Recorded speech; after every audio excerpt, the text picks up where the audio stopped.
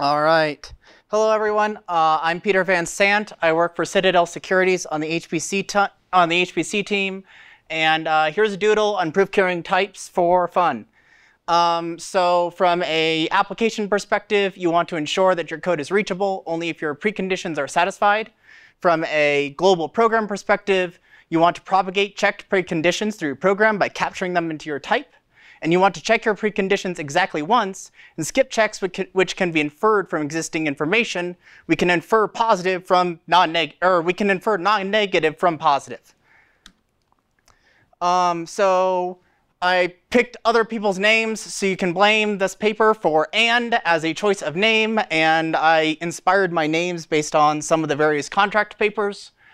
So what we would like to have for this doodle is a type signature which encodes that our size satisfies a collection of predicates like divisible by 8 and positive, optimized by that, or maybe not optimized by that. Here we can call our contracted limiter with one that specifies a violation policy. So you can choose abort, raise, whatever your preference at the caller. But today we'll only talk about the proof part of it. So an "and" is a conjunction of predicates. So "and" is constructed only if the predicates are satisfied. The axioms are given at construction. That's how you get inference and check only once. You check only predicates which can be inferred from axioms. And you ensure that all other predicates are valid by checking them using the, and then on failure, you use the violation handler.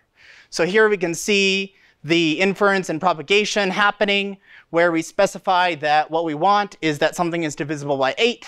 What we have is that it's divisible by 32. So we know that given our predicates, what it requires, given our axioms, is that it's true.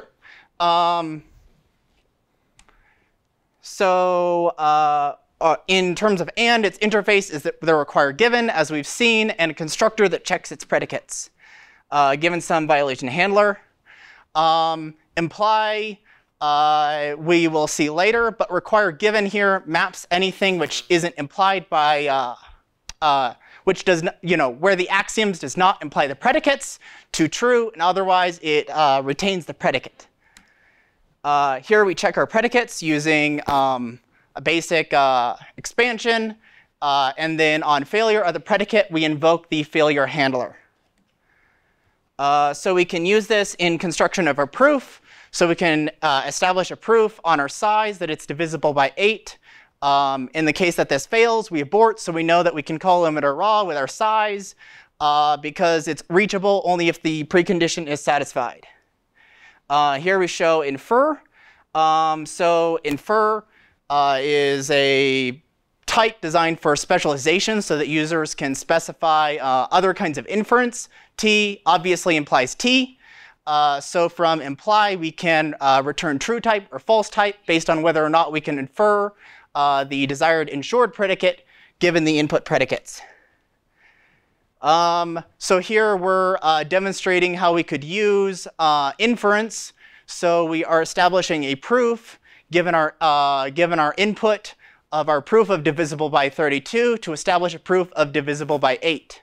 And we demonstrate that it can propagate across two different functions by calling one from the other, and each predicate is checked exactly once. So from an application code, what we want to do is define predicates, extend inference, and choose violation handlers. So we demonstrate here how to define a predicate.